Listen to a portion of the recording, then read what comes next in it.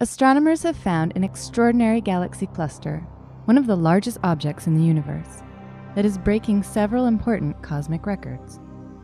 This galaxy cluster has been dubbed the Phoenix Cluster because not only is it located in the constellation of the Phoenix, it also possesses some remarkable properties of the mythological creature. While galaxies at the center of most clusters may have been dormant for billions of years, the central galaxy in this cluster seems to have come back to life with a new burst of star formation. The stars are forming at the highest rate ever observed for the middle of a galaxy cluster.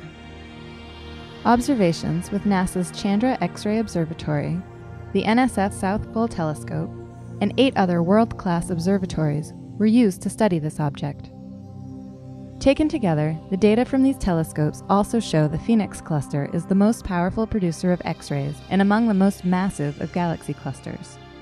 It also has the highest rate of hot gas cooling in the central regions of a cluster ever observed.